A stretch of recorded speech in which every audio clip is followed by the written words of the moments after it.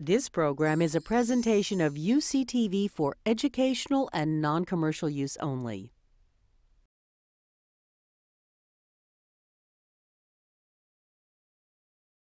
In this episode of Northgate News, we'll stop and look at how our world is changing. From India's prized mangoes that are finally available in the States, to a new proposal offering the promise of Greek citizenship for some immigrants. We'll also examine the rising trend of open carry, the birth of the Tea Party, and discover an artist whose sculptures harness the power of the sun.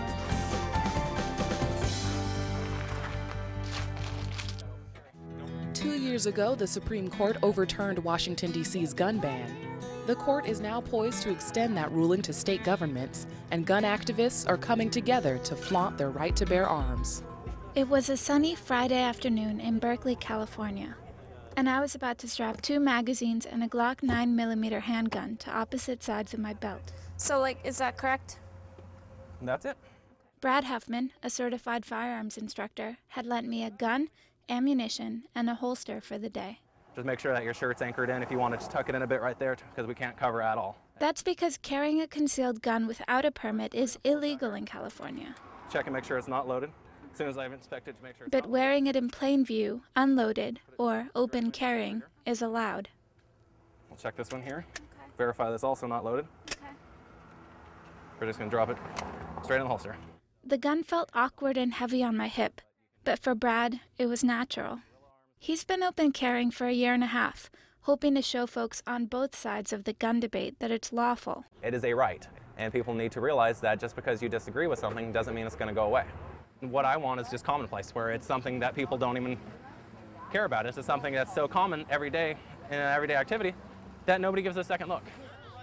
Brad has helped organize events across the Bay Area to raise awareness of open carry, like this barbecue in Vallejo that drew 150 people.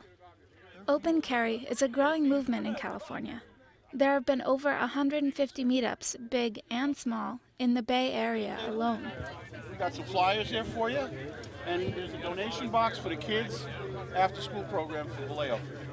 If you want. Everyone who comes has their own reasons for open carrying. Yeah, it takes me 2 seconds to go from unloaded to loaded. And that's for my protection and the protection of my neighbors. For many, though, open carry is not so much about self-defense as it is about making a statement. I'm not trying to overthrow the government. I mean, I'm just concerned about individual rights and the lack or the slow erosion of those rights. Many open carry advocates describe themselves as libertarian, but the movement is careful not to align itself with a political ideology. I like coming together with people that enjoy the same things I do, which is firearms. The majority of people in the movement are avid shooters. We learn from each other's experiences. And it's easier to do when you have more people versus as an individual. Their medium is the places that people, especially younger people, hang out. Robert Weisberg teaches criminal law at Stanford University. Many of them, I think, have a broader view of gun rights than perhaps the NRA. They think that a good strategy is to soften public resistance to gun possession by showing a friendlier face of gun possession. A face that's younger and for whom the gun rights movement is tied to free expression. A face that is, as Weisberg put it, kind of hipper, frankly. But hip is not what comes to mind for gun control advocates. These guns that they're strutting around with, they're not protest signs. They're not toys. They are lethal weapons. Karen Arntzen is California coordinator for the Brady campaign to end gun violence. She's picketed meetups at local Starbucks. Just because you have a right to do something doesn't mean that it's the right thing to do. We believe that taking a gun into a public place is putting other people at risk. When your right to carry a gun comes up against my right not to get accidentally shot by you, then that's a clash of rights. Don't do it in a way that puts life at risk. A clash that's gotten the attention of Lori Saldana, a Democratic state assemblywoman who recently proposed legislation to ban open carry. What I'm concerned about is people who have no training, no accountability, displaying weapons publicly for no other purpose than to make some type of a public statement at a time when we are have fewer resources for law enforcement. While there haven't been any violent incidents involving open carry in California, local police say it's made their jobs harder. We've got to make contact with individuals that are carrying a firearm, and there's no nice way of doing it. It's an officer safety problem. And then once we do determine that the firearm is not, or that the individual is not in violation of the law, it's tough because our investigation ends there. Current law allows police to check that openly carried guns are unloaded, but officers cannot require carriers to show ID, and they can't run the gun serial number to confirm that it's been legally purchased. Those things need to be cleared up for the benefit of the officer and the safety, for the benefit of the education of the community, and for the benefit of the rights that individuals have to carry arms. Back in Berkeley, few people seem to notice our guns. Most of the encounters we did have went smoothly. We're part of Bay Area Open Carry, well, at least I am. We advocate the lawful open carrying of firearms. All right, thanks. Sure. But at the end of our walk, we had a very different kind of interaction. Is this like some kind of stunt? Actually, we're part of Bay Area Open Carry. We advocate the open carrying of firearms for self-defense and safety. You're actually in Berkeley? Get the out of here. I mean, what are you doing here? It's like, this is like, you come here just to like cross the line in the sand or say, we don't want people wearing firearms on Telegraph Avenue. I'll just let you know that. You're not welcome here with your firearm. And you're entitled to your opinion. Yeah, I am. Let them know what you think, right here. Open carry has changed where we see guns and on whom. Do you want to do it? I'll go ahead and do that for you. Now the question is, will it change how we see them? In India, the Alfonso is known as the king of mangoes, a fruit regarded as so delicious it's worthy of an overseas pilgrimage. So this is me in Berkeley Bowl. I'm looking for the world's most delicious mango, the Alfonso. It comes from India, where it's known as the king of mangoes. So much fruit here. I mean, we got some small Manila mangoes. These are from Mexico. There's some green cooking mangoes here from Puerto Rico. More mangoes here, also from Mexico. Sorry, we do not carry irradiated Indian mangoes. Here I am in Berkeley Bowl, totally overwhelmed by choices, generally speaking, but the famous Alfonso I've heard so much about, I can't find here. I guess I'll have to go to India to find one. Here's Crawford Market, and this is my first stop in India. It's kind of like the Berkeley Bowl of Mumbai. There's something like 500 kinds of mangoes sold in India, but there's only one king, the Alfonso. Rich to the poor, to the middle class, to the higher class people, everybody loves to eat the Alfonso mangoes. The king of mangoes is royally expensive. In Mumbai's markets, you can get one for about 50 rupees, that's like $1. It's still a fraction of what you would pay in the US, where an exported mango can fetch as much as $6. If you sell it over here somewhere, 500 rupees dozen, so it goes to Europe, you get more money. The US banned the Alfonso decades ago, fearing that it harbored pests. But in 2006, George W. Bush changed all that with an act of mango diplomacy. India said, we will take your nuclear technology, but you must take our mangoes. And so President Bush flew to India and said, Americans are looking forward to eating Indian mangoes. Fancying myself some kind of a mango diplomat, I had to try one. Delicious. I understand why people say creamy. It's not fibrous at all. There's some pepperiness in it too. Like a pepper, like top notes maybe? It was delicious, it's true. But could it be more delicious? Where's the best Alfonso from? From Devgarh. From Devgarh? Yeah, in Ratnagiri.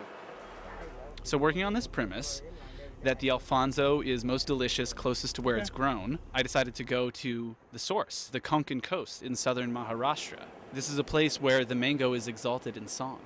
Amba pikato, rasagalato, kokan saraja, jhimma khelato. Mangoes are a way of life in Ratnagiri. Generations of farmers have been growing the fruit here since it was brought from South Africa hundreds of years ago. More than 250 years we are growing up this mango. The Indian government wants to reinvent the Konkan coast as India's California, a place of natural beauty and endless bounty. In an effort to turn the Alfonso into a cash crop, the government started offering subsidies to Ratnagiri's farmers. Alfonso production is up more than 200% since George W. Bush's visit.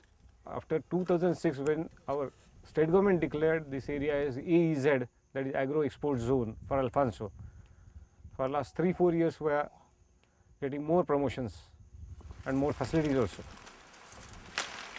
George W. Bush may have accepted Indian mangoes, but these farmers had to accept our regulations in return. The FDA requires that the fruit is picked before it's ripe, artificially ripened through a heating process, and then treated with radiation to rid them of these pests that we're so worried about.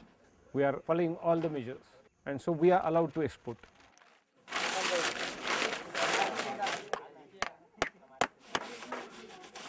Some believe that any chemical use whatsoever ruins the fruit. Ashok Ranade, this man, is one of a precious few farmers who stay true to the age-old organic practices of farming Alfonsos. He does not export his mangoes. I follow organic practices. That's why the aroma, taste, and the keeping quality of the fruit is very good. Cow dung and cow urine play much important role in organic farming. This is cow urine. No any insect is developed in that. It is made by earthworms. You see earthworms inside. My hands are very clean. Alfonso farmers, organic and otherwise, have prospered in the Konkan for hundreds of years.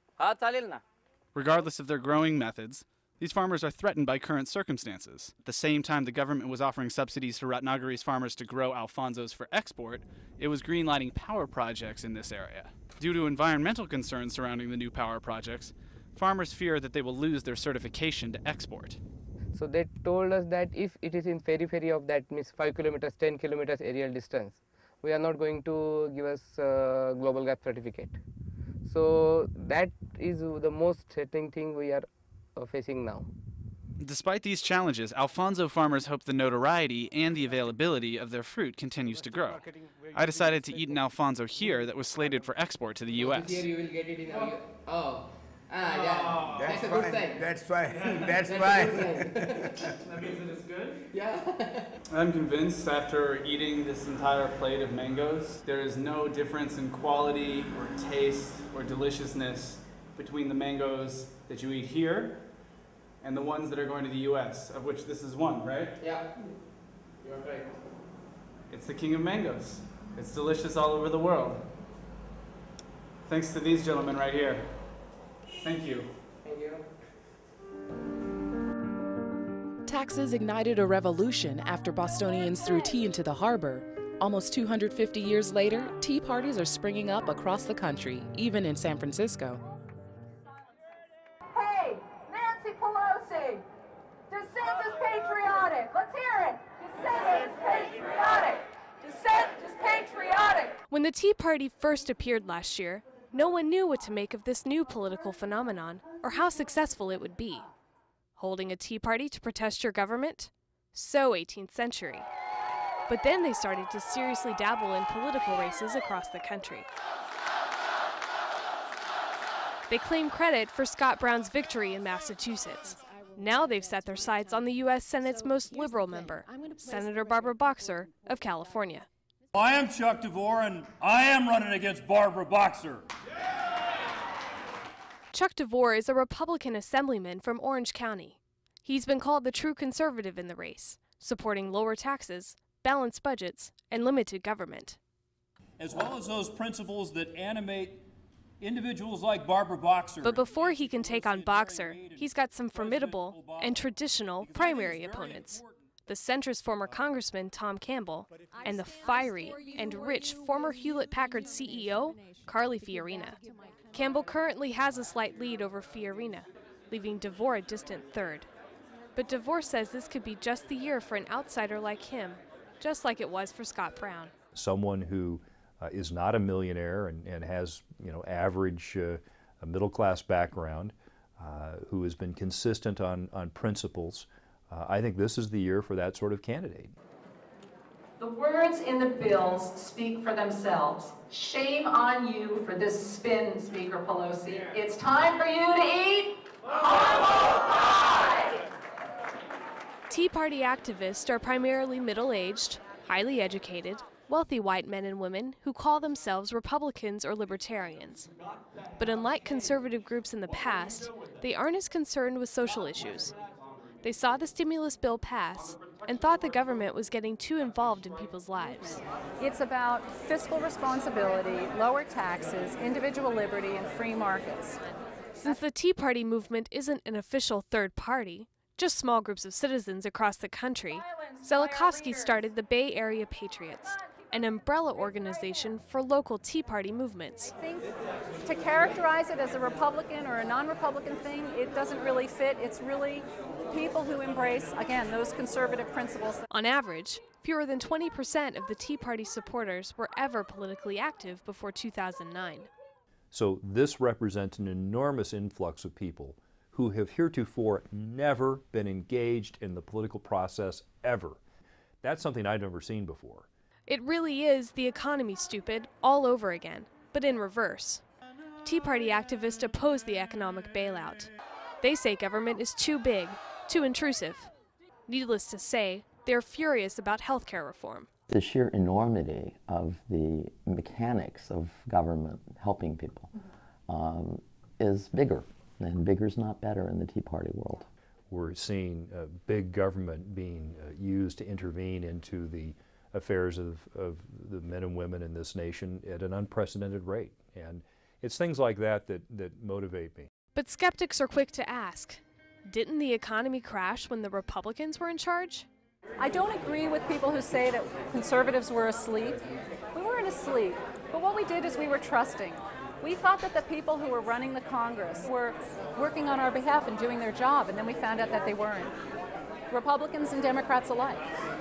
But comments like this one, from former Representative Tom Tancredo, are why many outsiders dismiss the movement. Mostly because I think we do not have a civics literacy test before people can vote in this country. Still, Jack Tavares, from Santa Clara County, says neither he nor his concerns are racist or radical. So I don't think I'm a radical by any stretch of the imagination. I want to be reasonable, and I want a reasonable government making sure they use a common sense approach to the way they govern this country. O'Connor says that despite its sometimes outrageous members, the movement's concerns can't be dismissed. They wouldn't hate elected officials if their lives were going well, but they're not. And so they take it out on anybody who's supposed to be helping them. Assemblyman DeVore is the first to admit he has no idea how the Tea Party voice will sway the June primary. So by itself, perhaps not enough to propel someone to victory absent support from traditional quarters. But if you've got support from traditional quarters, which I believe I have, then certainly 8 to 12% is determinative in a three-way primary. We will not be silent. It will be a long shot for DeVore to win and an uphill battle for the Tea Party to have a significant impact on typically moderate to liberal Californians. Still, they are raising questions and pulling more people into the 2010 elections.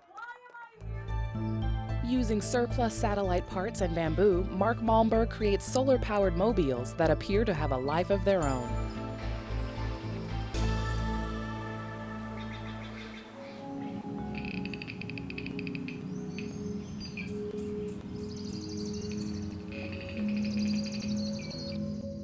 My work traditionally has been very organic, kind of expressionistic in nature.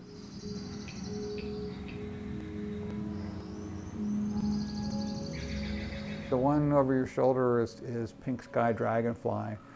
It's made with black bamboo and carbon fiber. I was not at all interested in battery power. And these have capacitors that store the energy that comes from the light. That was more important to me because capacitors can last a lot longer than batteries can. The little guy outside, I just call the Mini. He only works outside, so he stays indoors through the winter.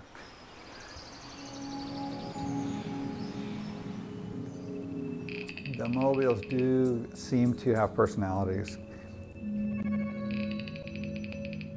I think one of the things is the timing that I give them, where they wait a while before doing things, and then they never do the same thing again. So there's an unpredictability.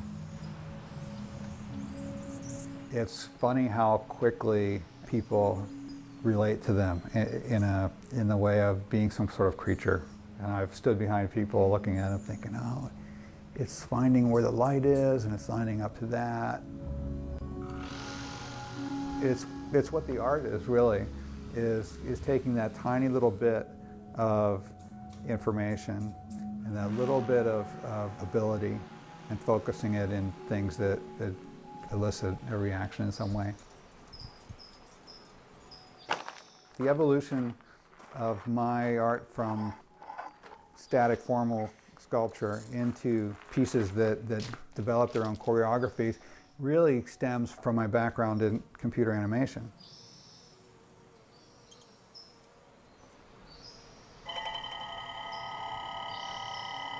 I specialized for a decade and a half in a type of animation called dynamics, in which you use simple sets of rules like wind and gravity to simulate complex naturalistic movement.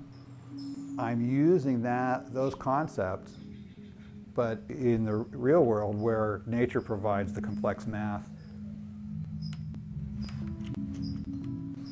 The pieces I'm working on now are outdoor pieces, and so I wanted to use something that was very impervious to the weather. I want something that will not completely disappear into the environment. I don't see that as being really different with the new pieces, but the material gives it a different flavor. I feel like I'm promoting solar in a very quiet, soft way that's not politicized. The pieces are tied to the rhythm of the day, and so they're more integrated with our planet in that way. They go to sleep, at night, and they wake up in the morning. And I think that it reminds people that the sun's energy is there every day for us to use. It's common knowledge that if you're born on U.S. soil, you're automatically a U.S. citizen. But citizenship is no guarantee in other parts of the world, such as Greece, where Parliament is debating the issue. The concept of citizenship, of belonging to a particular nation, comes from ancient Greece. But modern Greece is still struggling to define what it means to be a Greek citizen. The Greek state is a Christian state. So all these hundreds of thousands of Muslims, they are changing how our society feels. For decades, Greece was a place that people emigrated from, escaping war and poverty. But having people from other countries come to Greece is a relatively new concept. Δηλαδή, αγαπάει πολύ τη διασπορά, αγαπάει πολύ να υπερηφανεύεται τους Έλληνες της διασποράς, αλλά δεν μπορεί να ανοίξει λίγο παραπέρα τη σκέψη του, να αφήσει και τους άλλους να χαίρονται από τη διασπορά τους. Immigrants make up 10% of Greece's population. More than half are Albanians, like journalist Niko Ago, who came after the collapse of communism in 1991. Εγώ φοιτητής και η μόνη διέξοδος τότε ήταν να φύγεις από τη χώρα. Και ήρθα στην Ελλάδα κάνοντας 8 μέρες με τα πόδια. Emanuela Rapusi and her family came from Albania when she was 8 years old. She grew up on the Greek island of Chios. Είναι πάρα πολύ ωραίο νησί, είναι όμως κλειστή κοινωνία. At school, Emanuela learned traditional Greek dances, but when the time came for her class to perform them on national holidays, she wasn't allowed to participate because she wasn't Greek. Εκεί άρχισα να νιώθω ότι εγώ είμαι κάτι διαφορετικό από αυτούς, όταν τα έκανα όλα μαζί τους και ξαφνικά διαφοροποιούμουν και επειδή ήμουν παιδάκι, αυτό σου χτυπάει. At this year's Independence Day parade, a journalist with a cell phone caught Greek special forces marching to an openly racist chant.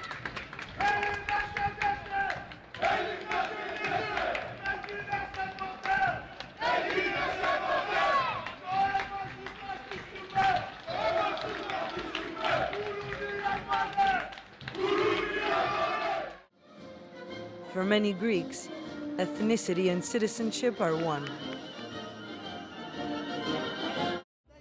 Ricardo Sakanzim was born in Athens. after high school, he wanted to join the army. But he didn't have a Greek identity card. Το θέμα είναι να προσπαθείς κάτι και να κοπείς επειδή δεν κάνεις, όχι να κοπείς επειδή για ένα χαρτί. He fought Greek bureaucracy for 10 years before he received his card, but his success was an exception.